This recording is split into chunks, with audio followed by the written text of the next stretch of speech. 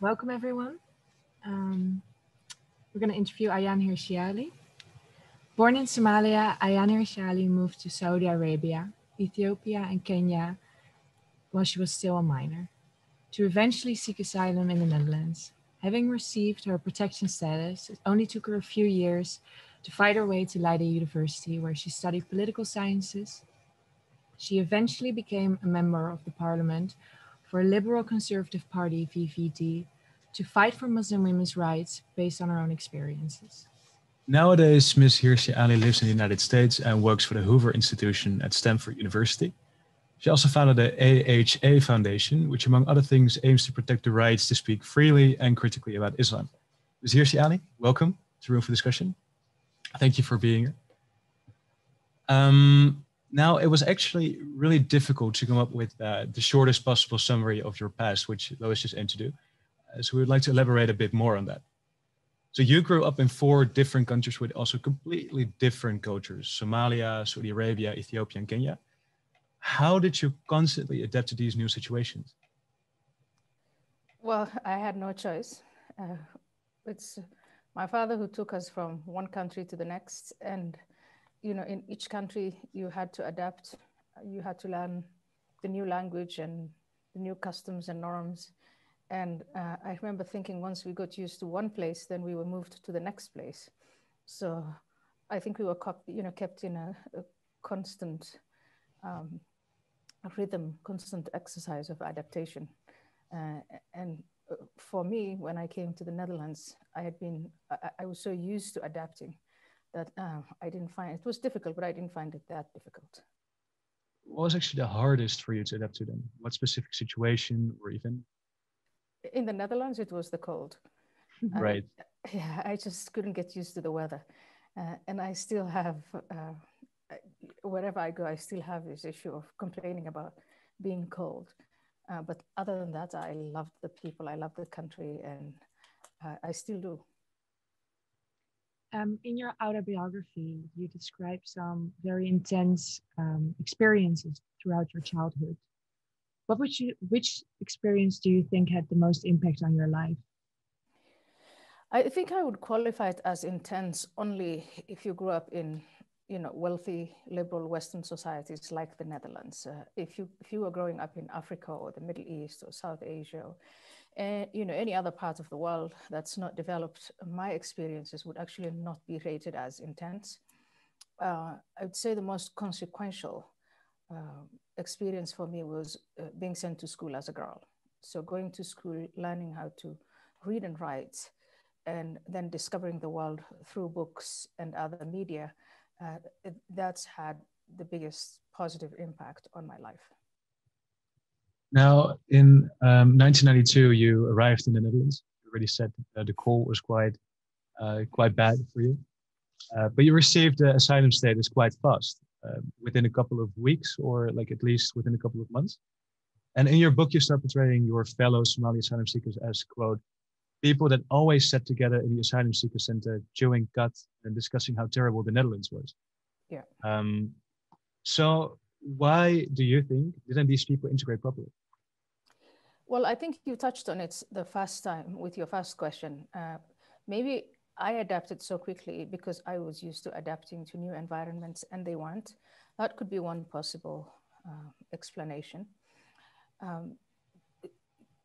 For them, the norms, the customs, the values, the language, everything seemed to be incredibly difficult. And so this huddling together of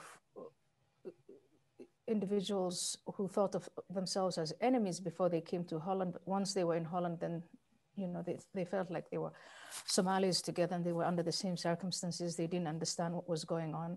They were uprooted from their homes, from their wealth. Many of them were led comfortable lives back in Somalia, and now they had the status of an asylum seeker center. They were being handed an allowance of, I think back then it was 20 guilders a week.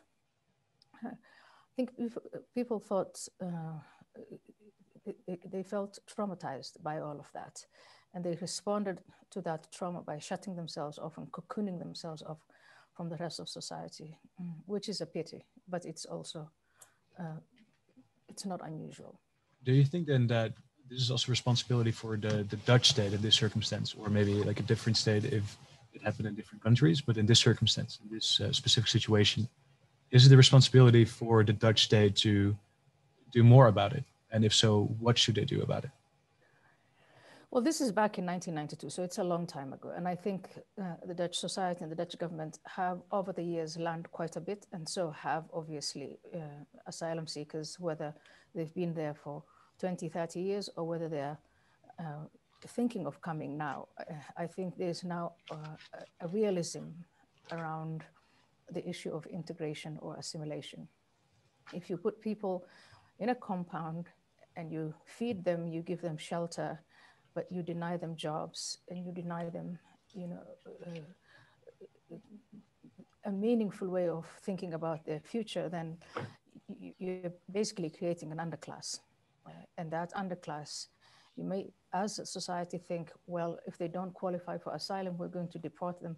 But if you look at the deportation numbers, they really are very small. And so you have people who either are granted asylum and have very difficulty adapting, or you have people who are not granted asylum and are living in this limbo land, and that's not good for them, and it's also not good for the host society. You would like to jump in a bit more into your experiences with the Dutch immigration services? Because during your years as a student, you actually worked for the Dutch Immigration and Naturalization Service as a Somali Dutch interpreter. Yeah. Do you think this work affected your views on Islam and mainly also feminism within Islam? I wouldn't say it was particularly the immigration services. I also worked as an interpreter for other services, social services. I worked for in the healthcare industry, a broad range. Almost everyone who is involved in the life, every institution that somehow gets involved in the life of asylum seekers.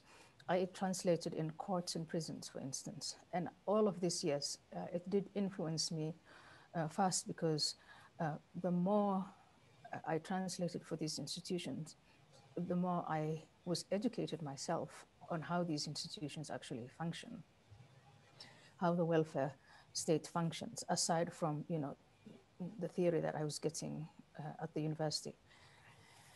And the more it became apparent to me that you were expected in the Netherlands to live as an individual, and that individuals, men and women, are equal and are seen as equal, then obviously, yes, that affected my way of thinking about the Somali clients that I was translating for and the desperate situation that they were in. And some of these rigid cultural norms that were justified in the name of Islam, keeping girls at home, removing them from school, subjecting them to honor violence, subjecting them to female genital mutilation, all of these things over time, yes, I did come not only to observe, but also to judge them as negative and a violation of the human rights of the girls and women involved. But apart from learning from the services that you worked for, you also became a bit critical of the IND, Yes. mainly their marginalizing practices within the asylum process. Some people might find this a bit unconventional, since you're critical of both the immigration office, but also the asylum seekers that are within them. How would you explain this? So my role as an interpreter was really just to make communication between the bureaucracy, the immigration and naturalization services, and the asylum seeker or the refugee. So in that sense, my role was very neutral, but also for me, very pragmatic, because it was my biggest source of income. And so you can think of it in a more pragmatic way at that stage in my life. The criticism I had wasn't really, the bureaucracy was doing what it was told to do by the law, and they are not the legislators, they simply execute the law. But the idea that you could have people come in and put them in these compounds called asylum seeker centers and leave them there in limbo, that I was very critical of that. I was also very critical of, and that's not necessarily a criticism of the immigration naturalization services, it's of the philosophy of the government. And then also, when I was in Parliament, we had these discussions endlessly. It was about what does it mean to integrate into Dutch society? What should we be demanding of the people who come in? What kinds of resources should the government spend, but what do you expect in return? And those questions were not always answered in a way that worked, I would say. That's why we still have larger numbers of people who are unassimilated. Now, this is also in a period, especially after you arrived in the Netherlands, until you started to become a member of parliament, let's say, where you became much more critical on Islam itself. And this also led to one of the most striking events in your life, namely the murder on Theo van Gogh, who helped you making the Islam critical documentary Submission. And the same murderer also left a death threat on your address. So has this event changed the way in which you voice your opinions and thoughts? The events have only seemed to affirm the proposition I was making right after 9/11, that some of these problems that we were seeing, the rejection of Western society, the rejection of the equality of men and women, this idea of holy war against the infidels, this kind of intolerance, that is rooted in Islam. And I was being countered by people who were not raised in the religion of Islam. In fact, many of them were atheists, who were saying, oh, it has nothing to do with that. It's just that these people are, poor. They don't speak the language. They feel disenfranchised and they feel angry, and that they're acting out. And so that thesis, as you can see, turned out to be completely wrong. And wasn't, by the way, this situation was not unique to the Netherlands. We have it right here in the United States of America. I don't know how all the students who are my audience right now are, but there was this outfit called ISIS that started to invoke again pure doctrinal Islamic tenets to establish what they thought of as a state. We've seen where that went.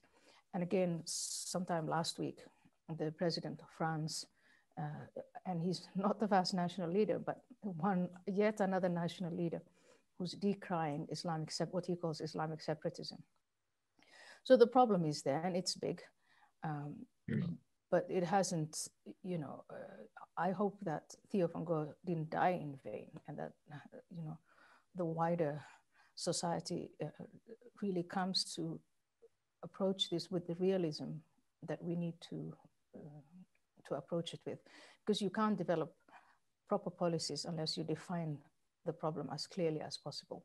And the biggest criticism for me with all of these governments was the refusal to define the problem. You, of course, also addressed these policies and problems, especially during your time in Parliament. But you've already left Parliament for 14 years already. We're quite amazed by that, actually. So we would like to talk a little bit about what happened in those 14 years. We will not get into too many details because you just mentioned that you didn't follow Dutch politics as much anymore as when you still lived in the Netherlands. Now let's start with two politicians that, like you, have their origins at the Social Democratic PvdA. You eventually went to the Liberal Conservative PvdA, but you started first at this Labour Party. Tuna Hankuzu and Seljuk Öztürk. And based on the statement that you made in a Human documentary, that Kuzu has to bugger off to Turkey as he's more faithful to the autocratic tendencies of Erdogan than to the Dutch rule of law, we can conclude that you are not a big fan of these guys. So how is it possible that people with such divergent views can have their roots in the same party? Well, I think there's this saying, and I am paraphrasing, I'm sure I'm not saying it the right way, which is if you are young and you don't have a heart, and if you are older and you don't have a head, both times you are kind of dumb. So when you're young, you're expected to have a heart and be romantic and think of the world through the prism of, I would say, center-left in my case, and think you can fix these social problems with the help of government. And then as you get older, you realize, well, maybe somewhere along the way, we should also emphasize individual responsibility. which is what the motto of the VVD is. Not its official motto, but it's pretty much what attracted me to the VVD, was that we are going to have to start talking to people about their individual responsibility. Now, I think it's a good thing. I think if you look at the history of the Social Democratic Party in the Netherlands before 1989, it's something that I still think of as incredibly historic, and they've achieved quite some remarkable things for Dutch society, as have other social democratic parties. The classical liberal parties like the VVD, I still think of myself as a classical liberal, is that, you know, at some point you grow up and this is, you realize that money doesn't grow on trees. You realize that other people can't solve your problems. You realize that maybe some of these individual freedoms that we talk about and take for granted should actually be taught, and people should be inculcated into understanding what these freedoms are all about, what they mean, and how people fought for them. So I can't explain why other people left their parties and moved, but for me, this is my explanation. Now, it's actually quite interesting that you mentioned liberalism, because the VVD is not the only party in parliament that considers itself as liberal. There's another one, D66. But the way in which they try to achieve their goals, let's say getting as many equal rights and freedoms for all possible, the means that they use for that is very different compared to the VVD. They, for instance, are in favor of diversity quota. So in your case, would you say that the end of equal rights and freedoms justifies the means, for instance, diversity quota? You know, I know that a lot of people within D66 will get offended, and a lot of people within the VVD will get offended. But I will say, when I was serving in parliament, these parties, in terms of their philosophies and what they wanted, the outcomes that they wanted, were very similar. In fact, after Wim Kok left office, even if the Partij van de Arbeid, the Social Democratic Party, which they the coalition that was called the Purple Pars Cabinet, it just illustrated how similar these parties have become, and how,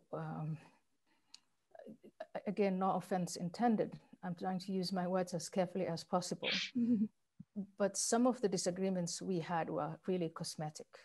People, when you were just walking around the corridors of Parliament, we pretty much agreed. So all those radical differences of, say, 50 years ago or 100 years ago had disappeared, because most of the activism from the left had been achieved. We had a great welfare state, we had freedom, we had equality, we have, I mean, you live in the Netherlands, you live it every day. So when problems big social problems get resolved, but the parties and the institutions are still in place, it seems at times as if they're actually inventing problems, so that the disagreements and the differences can remain.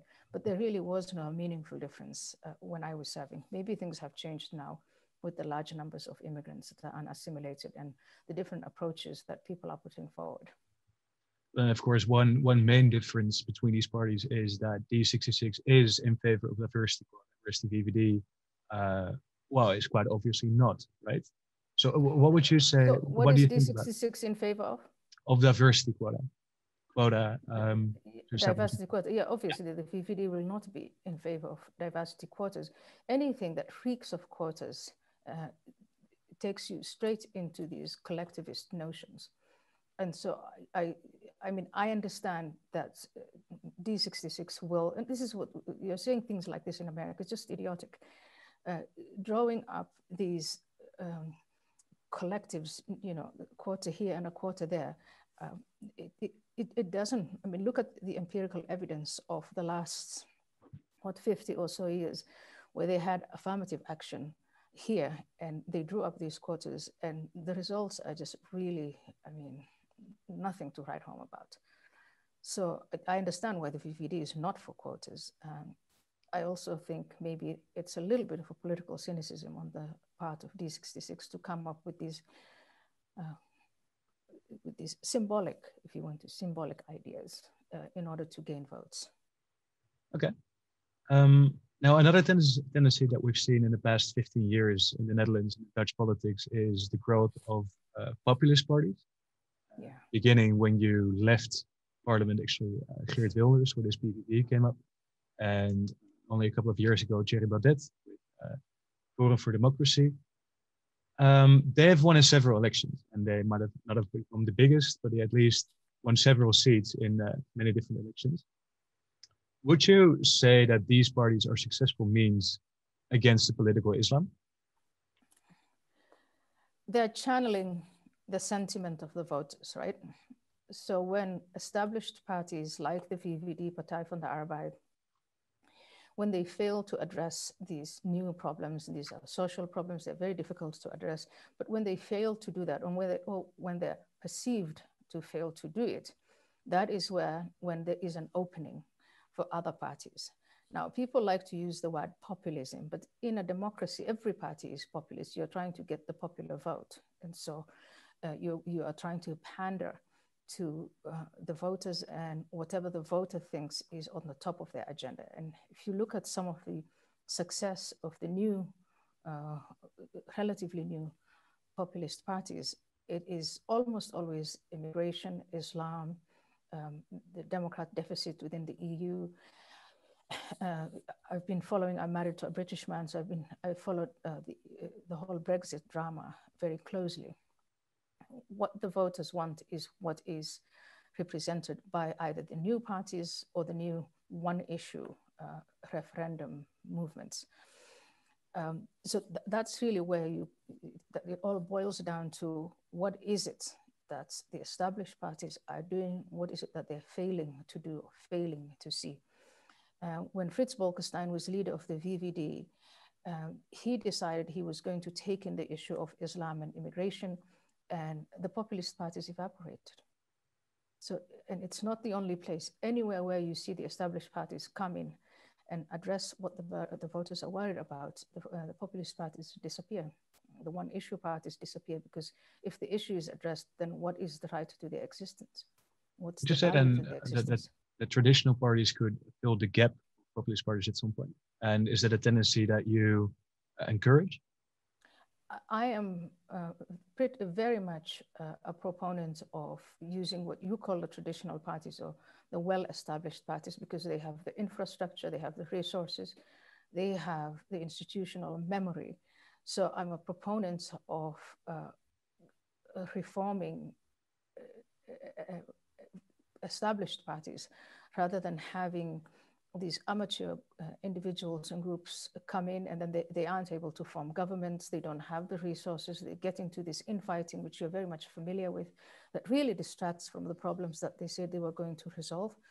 But my compliment to the new parties and the new individuals is, it is the peaceful channeling of the sentiments of the voter.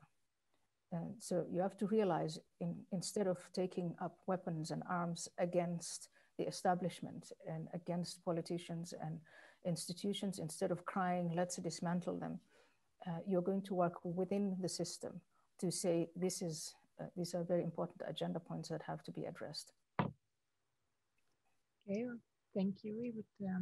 We would like to move on to some specific policies, and then mainly the burqa ban, which is a ban that started in August, 1st of August in 2019. And it prohibits everyone from wearing a burqa or a niqab in public transport, schools, hospitals, or other government buildings. The main argument for this ban was the duty of self-identification, but the major alternative argument is that these garments are seen as repressive to women. Do you think this is an effective measure by the Dutch government to emancipate women? So the burqa ban in the Netherlands and elsewhere, everywhere where it starts to come up as it enters the national debate, is almost always about national security. It's sort of mentioned as a side item, the emancipation of women, but you can't really have an emancipation of women that is top down, that's led by the government. You can't force women to dress the way the government wants them to dress. That would not be the right thing to do. As you know, that's immoral and it's illiberal. So when it comes to national security, face coverings are regarded as a liability. Well, until the pandemic came along, and now we all have to cover our faces. But aside from the national security argument, if you want to get into the women's emancipation argument, that is then to have a discussion, not led by the government, but led by civil society, on what it is that this garment symbolizes. And what it symbolizes is women have to cover their bodies so that men don't get sexually aroused. In other words, you put the sexual responsibility of men on the shoulders of women. They have to be covered up and they have to get out of view. They have to stay in their homes and be locked up and all that. So once you have that discussion on the level of civil society, then I think the needle might move to a place where if then women, those who rebel against that idea and decide to take the burqa off and decide to take the headscarf off and dress as they please, those women will then have to be protected by the government, because then that is a law and order issue. If I take my burqa off and my father comes to beat me up or threatens to kill me, then I should be able to call the police and the police should be able to protect me. That is the way I would have this discussion. Then for the national security issues, that's it's a different policy and it's a different approach. Because when you're arguing for national security, a lot of counter arguments that have been raised are that there's only an estimate of around 100 to max 400 women in the Netherlands that actually wear these garments. And some people might even say, well, if you wear like a scarf in the winter, as you said, the Netherlands is a cold country. Yeah. And people are also they cannot be identified in public spaces. So how do you view these counter arguments? Well, again, the national security argument is a different one. I mean, it's still, the jihadi threat is real. We've had men put on the burqa and try and get into spaces that they wanted to cause mayhem. So when you have that kind of, of a problem, I think then you're going to demand that no one covers their face, and everybody should be identifiable. I've also had discussions on issues such as, we should be able to see your face just as a matter of courtesy. There were schools in some of these European countries where the teachers were showing up in full burqa, face covered and all. And, how on earth can you have any kind of communication with someone who comes in such a fashion? But these are cultural, normal, and I would say normative discussions. They're healthy to have. I personally don't think it's something that the government can and should enforce. I think every institution should decide for itself. So some schools will say, you can't wear the cross, or we won't tolerate any kind of ostentatious religious symbols.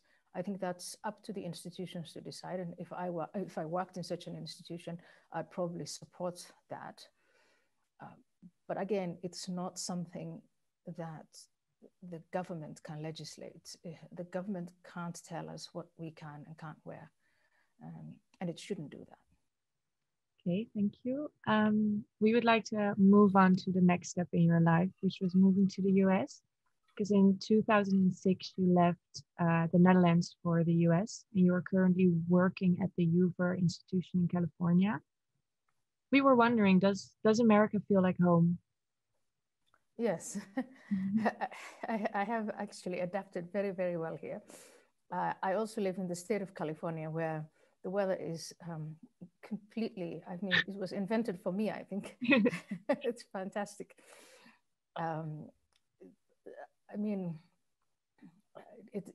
It's really been very, very easy to adapt to American life. Now, there are some things that make me frown once in a while and think, oh, and I even say it to myself in Dutch, when I hear some of the things that are said here, and I go, oh, belachelijk. But, and it's, you know, these issues of cancel culture and wokeism and that sort of thing. I just think this is just so ridiculous. But aside from that, on a personal level, it's really been very easy for me to adapt. That's nice to hear. I feel very. We were also wondering, like you already touched on some subjects already, but what do you think, if you would pinpoint it, is the biggest political or social difference between the Netherlands and the US? The biggest political difference. Well, the system in the Netherlands is set up for consensus. You're all familiar with the phrase polder model, and the system in America is set up for conflict. And so there are times when you think in America, everything is going to come crashing down. But then when I pick up some of the historical works, I find that actually it's always been like this. From the time it was founded until now, America's been just this polarized. And, you know, they have these dramatic ways of confronting one another, and the outlandish use and hyperbole of language. You know, everything is a catastrophe. You know, it's all superlatives. And so it's, if you're new and if you come from the Netherlands, where you've been told, you know, you've got to reach for understatements and you've got to reach for compromise. At first, it can be shocking. But I think what exaggerates even a conflict model like the United States one, it's social media. Because apparently, very often people were just able to ignore what was going on in Washington and go about their lives. And now you can't. It's in your smartphone every second, every minute of the day. And it looks like people are having more and more conversations in their homes, polarized conversations in their homes, and very tense conversations in their homes about what's going on in Washington, about politics and about things that they really can't do much about. Yes, thank you. When talking about, of course, American society and politics, I think one thing that we cannot overlook is the current Black Lives Matter movement, who claims that the US has a structural problem with racism. You disagree with this? We quote you saying, "What the media also does not tell you is that America is the best place on the planet to be Black, female, gay, trans, or whatever have you. We have our problems, and we should address those, but our society is far from racist." We were wondering how you could argue against racism in America's system when we, for example, follow Sam Harris's argument on wealth inequality, showing that the median white family has around a net worth of $170,000, while the median Black family only has a net worth of around $17,000. Yeah. So again, the quote that you just put out, that I think that's exactly how it is. We have our problems. I'm not denying that there are racial disparities. I'm not even denying that there is racism. Mm-hmm. I'm just saying, if you look at the general American public, we're talking about 350 million people. It is not like we were in the 1950s or the 1960s. Things have moved on and great achievements have been made. And when I listen to my fellow Black American citizens, when I talk about Black Americans, I'm not talking about immigrants like myself who are Black from Africa and the Caribbean and other places. I'm talking about the descendants of people who were brought here against their will.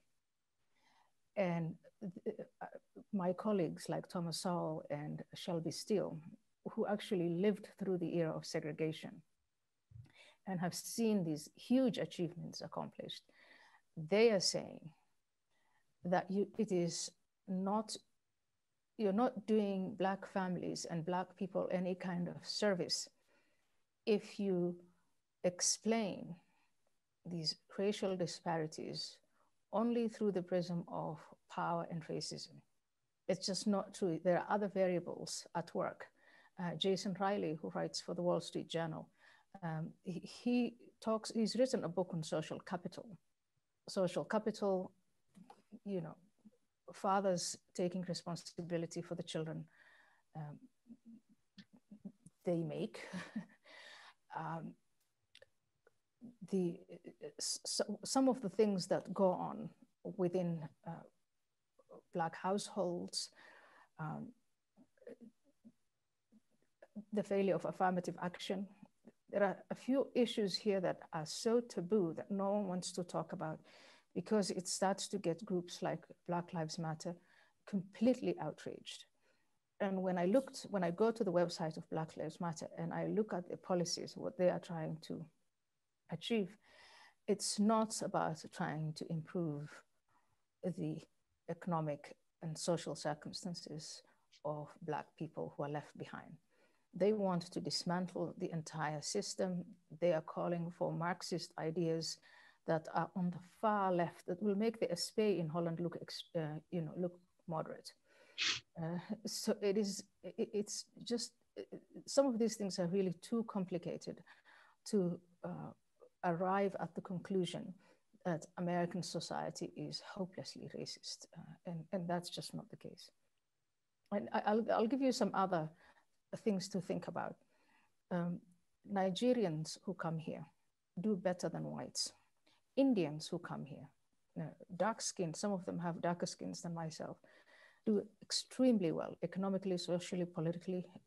We have a half Indian woman running for vice president as a candidate.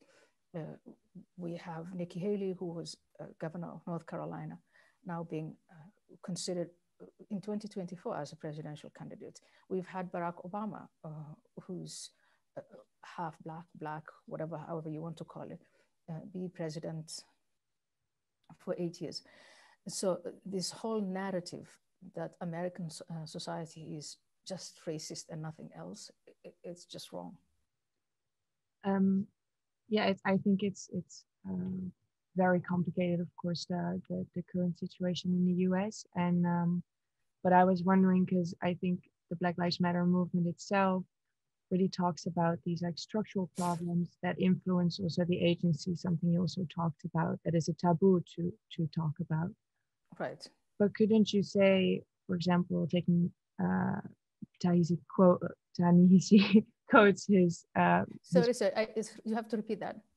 Oh, I'm sorry. So I was wondering if we take different approaches to the problem of racism, seeing that there are structural issues such as enormous amount of Black men in prison compared to white men.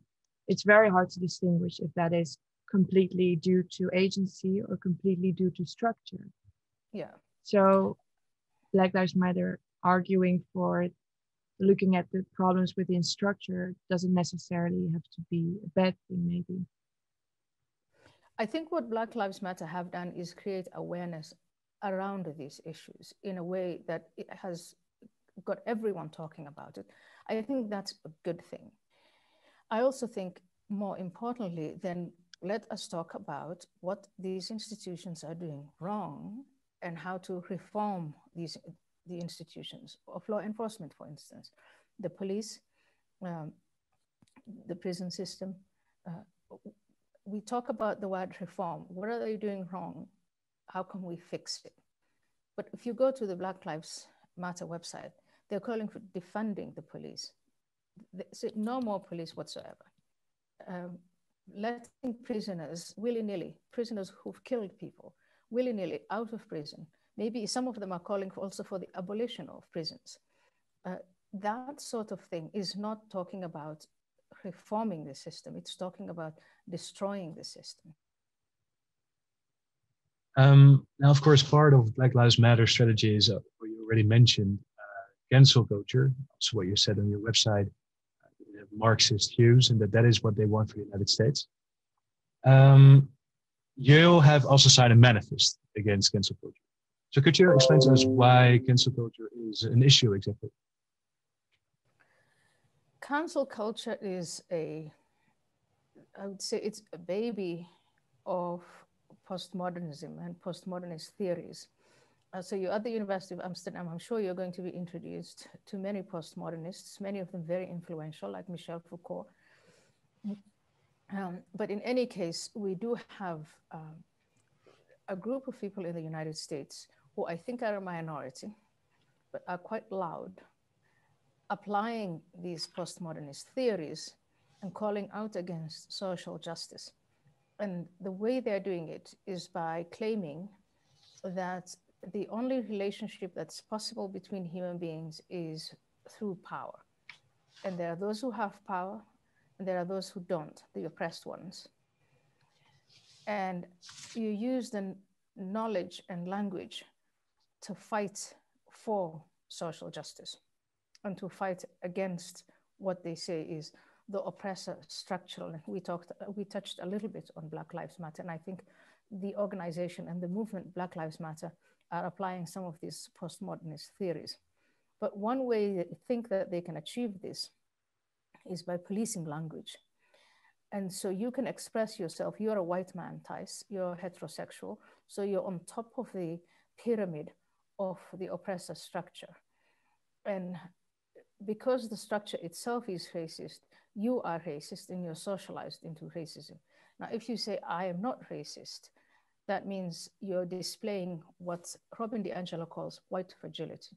So the fact that you deny it is for her proof that you are, in fact, racist. And people say things, sometimes very innocent things, like I could get a compliment on how good my English is. That would be an expression of racism, but you're unconscious of it. This then can get to a level where you might write something or present a research paper, or if you're a professor, assign a certain book or certain work, and you could be completely canceled. What to cancel means is not only that that particular class or book is canceled, but that you lose your job, you lose your livelihood, and you become stamped with this terrible accusation that you're racist for the rest of your life. This was happening.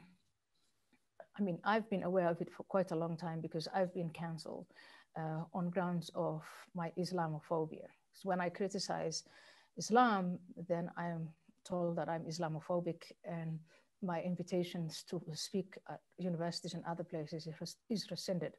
But now this has expanded into everywhere, and you can be canceled for practically anything, and you're not aware of it. And so I think of it as just one of the worst ideological developments of my time, aside from jihadism.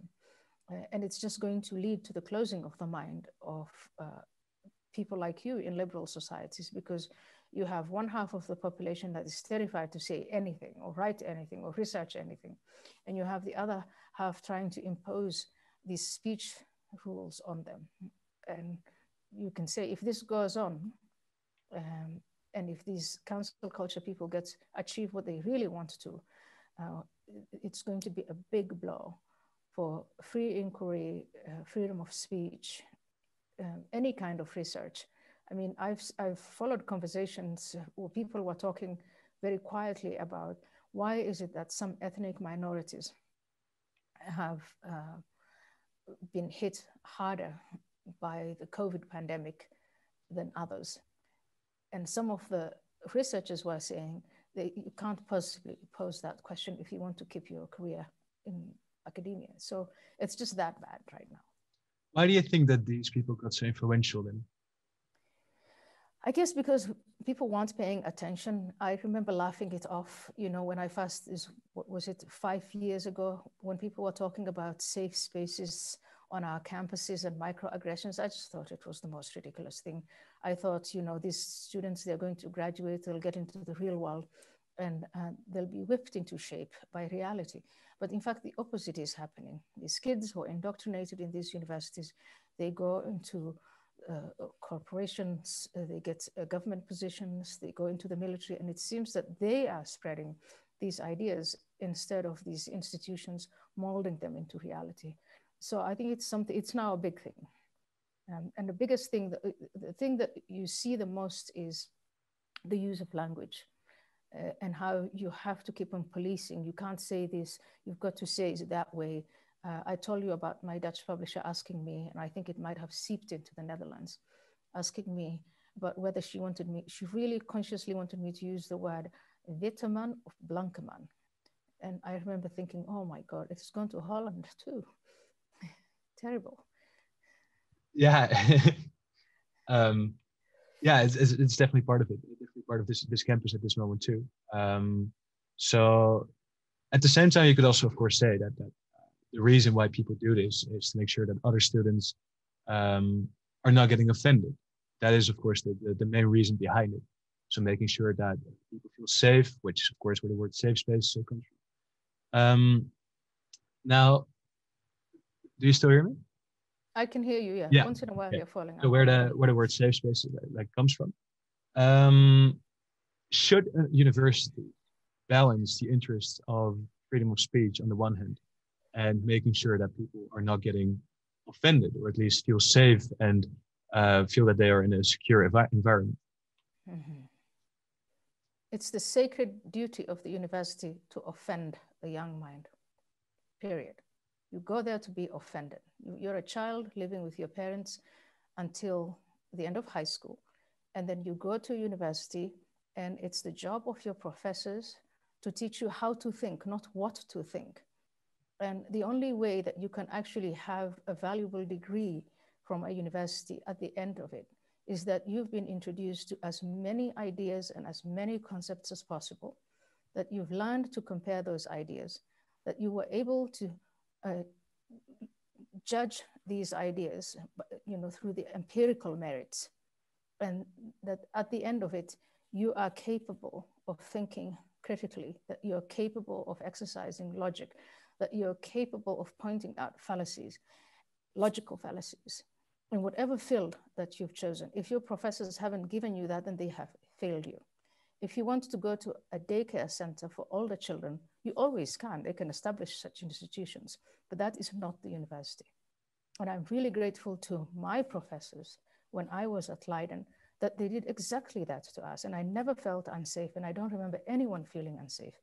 Now, if kids are being forced into doing things and they're physically harmed, that is one thing. But as far as I know, almost every university has some kind of psychologist or psychotherapist where you can go and visit and talk about your problems, maybe problems that you're having with the pressure of studying on your own, maybe the pressure you're having with peers, being excluded or not, that sort of thing. Maybe problems you're having with substance abuse. But these are very, very different issues from, trying to get a student to understand what academic inquiry is. And so it's all about what we call here academic freedom. And I think freedom of speech is something that the government can take, but this is about academic freedom and the quality of what you're taught and the ideas that you're introduced to. And all these safe spaces and microaggressions is just, it's pure nonsense. Thank you. There's actually one more development that we would like to discuss now that is happening in the United States, which is, of course, the presidential elections that are coming. Now, you often appear on more conservative American channels like Fox News. Pretty recently, you were on the Tucker Carlson show, and you told the host that Joe Biden was, quote, enforcing Sharia law by citing the Prophet Muhammad. Now, don't you think that these appearances and proclamations polarize American society even more? No, I'm not polarized. Of course, no one in America knows who I am. Well, very few people do. When I think what we are seeing here is our media, our mainstream media, have made up their minds about Trump and his administration, and they don't want to give him a second chance. Personally, I think the best way to deny President Trump a second chance, a second term, is to be just as critical of the other side and not to adopt one side, because now there's this mentality that Trump is an underdog and Biden is being protected. Now, given what I do, my work, which is when I see any kind of national leader be either co-opted or conned, or maybe in a cynical way who thinks I can get the Muslim vote, so I'm going to say some of these things that then later can be turned into policies. My job is to criticize that. And I don't care if it is Biden or if it is Trump. if Trump were to say what Biden said, I would do the exact same thing. Now, why was I on Tucker Carlson and not on CNN? Because CNN is not going to have anything at this point that is criticizing the Biden-Harris ticket. And that's the reality we live in. We would now like to move on to your book, Heretic, Why Islam Needs Reformation Now. The title kind of describes already what is in the book. Could you very briefly summarize for us what this Islamic reform would entail? Well, it would entail that anybody who says to you, any Muslim individual or organization or even country that comes out and says, we need to modify Islamic doctrine, or that we are going to moderate or modernize Islam, that they have to answer 5 questions. And these are really the 5 big themes in the book. And the number 1 is the status of the Prophet Muhammad along with the Quran. As long as those are absolutist and you can't argue with them, you can't see them in historical context, then I would say, well, then you're not really ready to go forward. The second is this body of law called Sharia, Islamic law, again, which is black and white. And sometimes it can get very detailed. This is what you may do, this is what you may not do. And if you do that, then you have, there are all sorts of punishments that follow. There is a concept that is little known to non-Muslims, and it's called commanding right and forbidding wrong. And that is a horizontal relationship. What I mean is it's not top-down. It's not from the ruler to the ruled, but it is citizens or subjects from one to the other, which is to, if you are a Muslim and you see something wrong, or you see someone else doing something wrong, you have to denounce that if you can, using your hand, meaning using violence. If you can't do that, then verbally tell that person to stop. And if you can't, then in thought. That is what President Biden was repeating, by the way. And that's why I had to call him out. And then there is the concept of jihad. And the concept of jihad is holy war against the infidel. And I think as long as you have these, if you don't ask these questions, and people don't give you the answer, the logical answer which flows out of that, and as long as these tenets are in place and they're institutionalized and they're well-resourced, then we're not going to see any kind of reform or change. Reform meaning change. Yes, because you were, within your book, you also kind of argue for this more Western state, so the secular state that legally doesn't discriminate and is tolerant. And I was kind of wondering, why wouldn't you, because the 5 amendments you just named all are about the Islamic religion itself, but why wouldn't you distinguish between the role of the state and, for example, Sharia law and the religion of Islam within your criticism? Because the role of in Islam, there is no separation of state and religion. And I think if you grow up as a Christian and in the Christian history, at some point, that separation actually happened. And in Islam, it hasn't happened. And by the way, there's a 5th component that I didn't describe, which is life after death. And the life after this idea of life on earth is just a temporary experience where you're supposed to behave in a certain way, and then after you die, you're going to get either rewards or punishments. For a long time, and for many people, that is a source of power. And I would say if you really want Muslim communities and Muslim societies to achieve well-functioning nation states, then these religious dogmas, these religious tenets have to be rejected. That's what it ultimately is going to boil down to. If you want to read the Quran, if you want to believe in life after death, it's all up to you, but you may not impose it on others. And the nation state has the monopoly of violence, and it has the last word. If that can be achieved, then I would say it would be a great big step forward. Now, we've also asked our audience to come up with some questions, and one that popped out massively also had to do with things, with gender-related things, with gender equality. So the question they asked was, how should equal rights between men and women be promoted on a global level? On a global level, yeah. It's interesting that they're not saying how about in the Netherlands, inside the Netherlands. Well, on a global level, I think we've had a lot of, there's a lot of material out there, literature, a lot of activism, you know, proposals to change legislation around many countries in the world. But what it boils down to is to start opening education up for girls. I'm talking about the developing world now, because I assumed for some reason that this question pertains to the developing world. Send girls to school, let them stay in school, provide them with, I would say, proper sanitary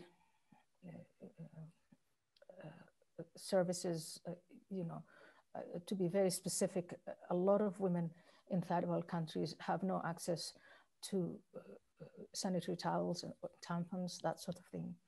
Let these girls work. Some of them do, and they have started all sorts of small businesses. Let them keep the money that they make. Let them decide how many children they're going to have. Let them decide who they're going to have those children with. These are the first steps, and everything I have said here, it collides with some cultural dogma, some cultural or religious dogma. And yeah, because if we then specifically look at the Islamic world, what tendency is the Islamic world moving to, in your opinion? Well, I've just been reading about some of the developments in Saudi Arabia, where women have just been allowed to drive, they're going to be allowed to work, they're going to be allowed to, you know, get some entertainment. I think the Guardian,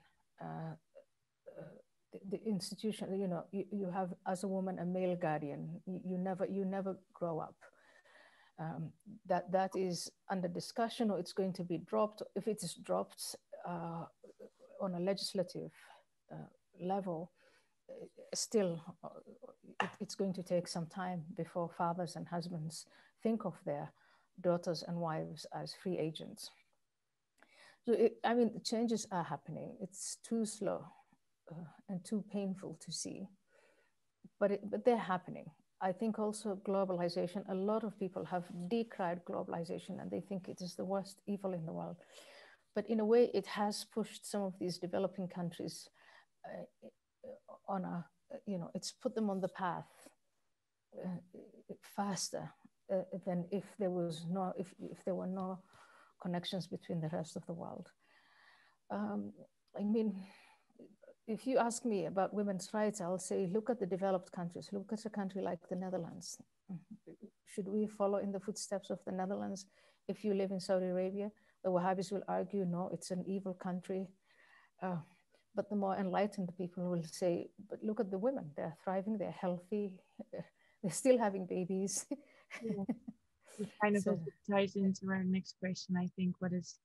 What about the Western world? Do you think that we've established all possible human rights? No, we don't live in utopia. No, there are still all sorts of injustices against women in Western societies. The only thing I object to is when some women come out and say, oh, you know, being a Republican woman in America is the same as being a woman in Afghanistan. I think that's grotesque, and you know, such statements are exaggerated.